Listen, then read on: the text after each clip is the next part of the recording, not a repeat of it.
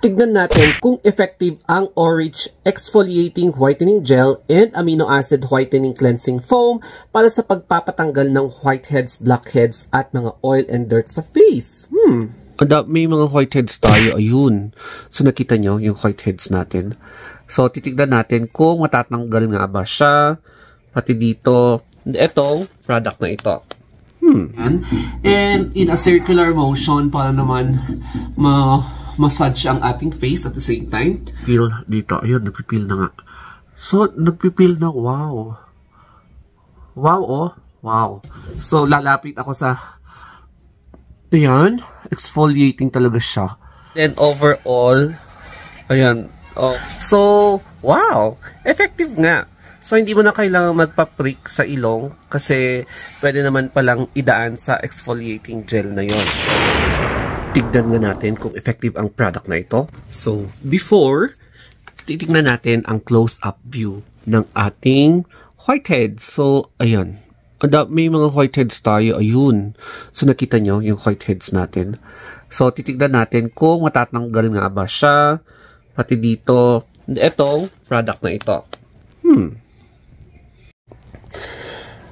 Talagang problema ko na ang pagkakaroon ng whiteheads.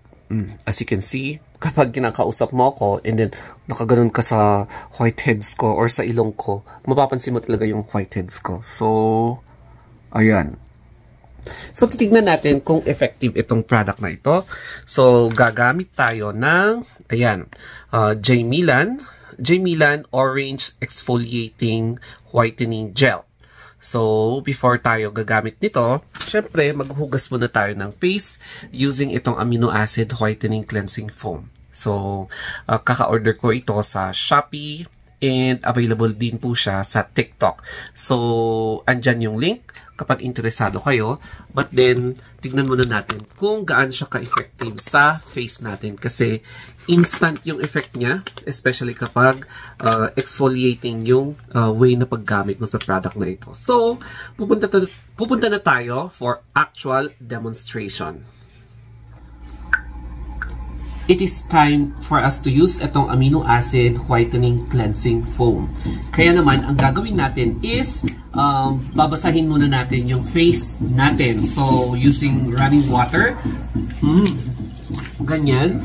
And then, syempre naman, i-include mo din yung neck tsaka ears mo para naman malinis, diba? O diba? Para hindi nakakahiya.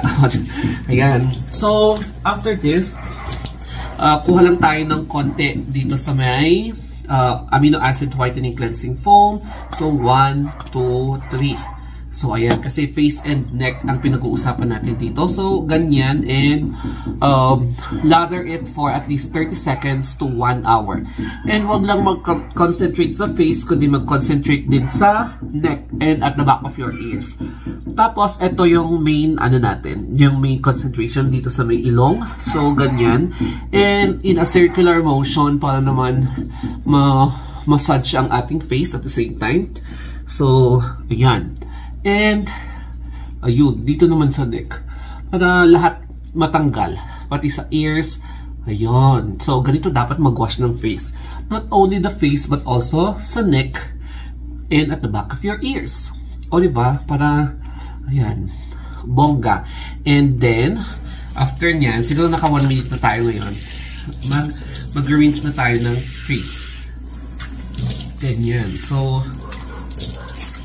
dapat lahat din tanggalin mo para hindi siya makate. Ayan. So, my initial reaction is that wala kang mararamdaman na tingling sensation or irritation. Napaka-mild niya and napaka-hypoallergenic. So, ayan. So, ganito. Ganito dapat ang mag-wash ng face. Hindi lang sa face, kundi dito rin sa neck and at the back of your ears. O, diba? Back! Kaya, dito tayo sa may next, which is yung exfoliating gel. It's time to, ayan, i-dry natin ang face natin and neck with towel. So, yes, agree ako sa sasabi nila na wag ganon, dapat ganito lang para hindi mo ma-brush, ma-irritate yung skin mo. So, gentle lang ng itap-tap nyo. Yan. And it is now time for us to use this product. So, syempre, bubuksan na natin siya. Parang unboxing na yung eksena. So, this is the main product. So, we're going to use Orange Exfoliating Whitening Gel. So, yes, after natin gumamit ng amino acid whitening cleansing foam.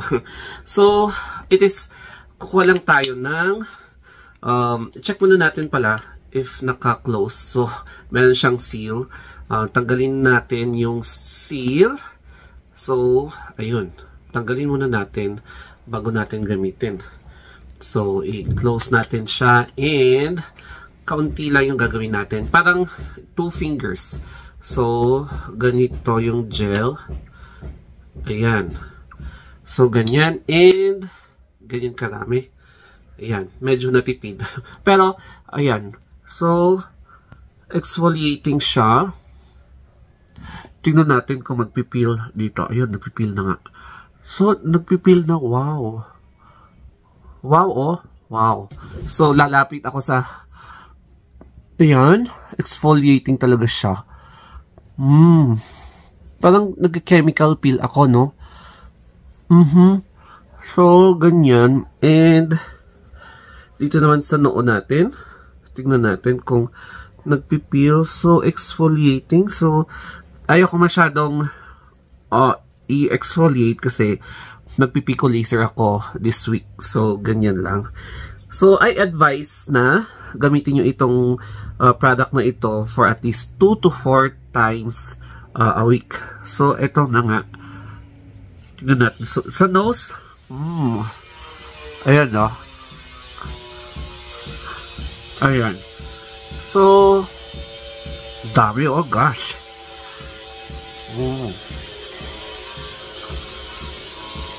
Ayan. Natin dito sa may... Yun. So, tingnan natin dito kung may mga matatanggal talaga na whiteheads. So, ganyan yung nose. Talagang concentrate talaga ako sa pag-remove ng nose. And, syempre, dito naman. Ayan. And, grabe, oh. So, after this, i-rinse ko na naman yung face para tingnan natin kung ano yung difference ng before and after. Ayan. So, tignan na natin after kung i-wash yung face ko dito. Bago ko ipakita yung after result, maglalagay muna tayo ng moisturizer sa face. So, I am using itong Celetec Acne Solutions Facial Moisturizing Gel. Siyempre kasi acne prone ng ating face, kaya mag-moisturize muna tayo para hindi magkaroon ng irritation ang face natin kasi na-exfoliate siya.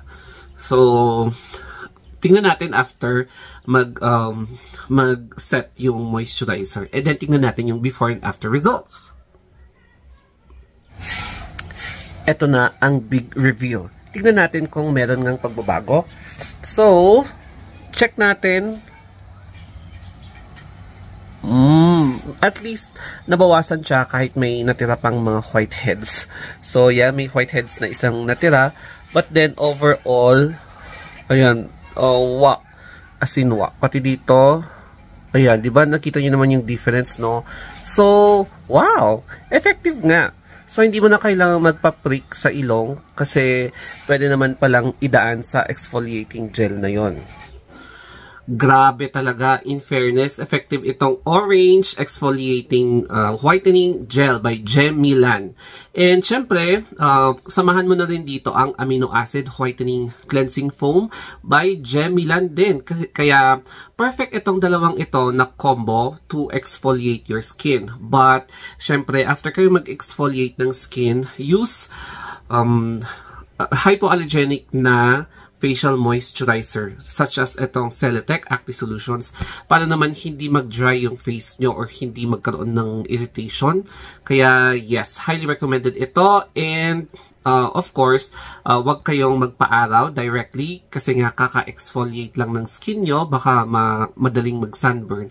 That's why it's important na gumamit kayo ng sunblock after ng facial moisturizer, and then mag-sunblock din kayo. So, yes, I therefore conclude na effective siya sa pag-exfoliate ng whiteheads, blackheads, and to prevent the risk of developing pimple breakouts, pimple or acne breakouts.